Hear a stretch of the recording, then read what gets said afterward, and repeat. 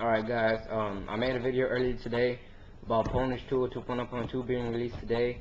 It was going to be released today, but the iPhone dev team has delayed their release because they're going to include installer 4 beta in their release of Pwnage tool 2.0.2. And if you've seen the preview for installer 4 beta, yeah, it's pretty cool. You've seen screenshots and all that on the RipDev blog, and they're just getting everything ready, you know, making it work for Pwnage tool.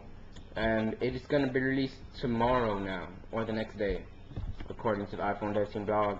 If you want to go check out the iPhone Dev Team blog, it's in the description over there. Or you can check out iPodTouched.net. I will also put the link in the description right over there.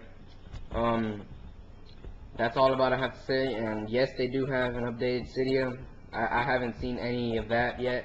I'm on 1.4, and I'll probably get the update 2.0 right now, or I mean later when it comes out. But I'm not on a Mac, so I can't use the new Pwnage tool, but I'll check out the new Cydia and tell you guys about it.